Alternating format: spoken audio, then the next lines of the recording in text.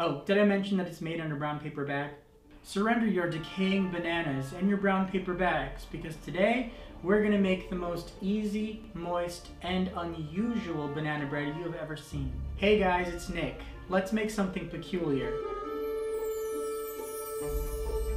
We're gonna start by shoving one paper bag inside the other and folding down the edges until it's 4 inches tall.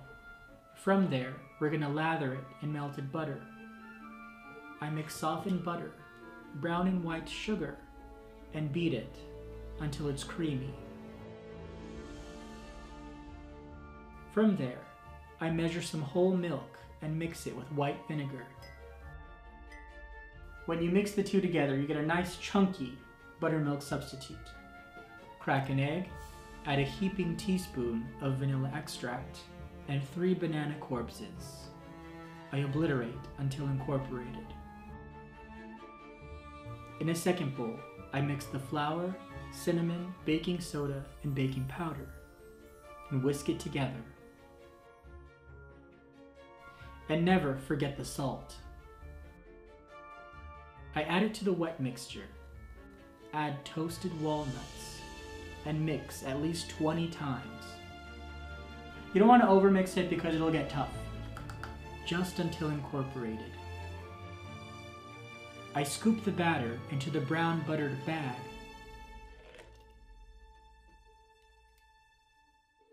Wipe off the mess and add the crumble. Oh, crumble?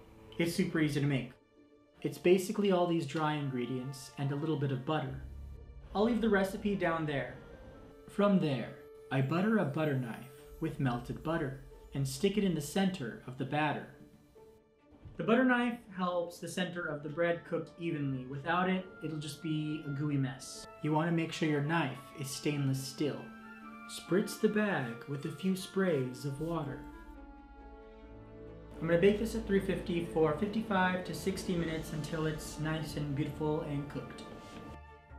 At 15 minutes, make sure that the knife is still in the center. Once baked, remove the knife from the center, cover the hole with a crumb, and bam! Perfect banana bag bread. This is a perfect treat for yourself, or you can wrap it up and gift it to a friend. I'm wrapping this up for myself. If you like this video, please give it a thumbs up and ring the witchy bell. I really appreciate it. Happy baking!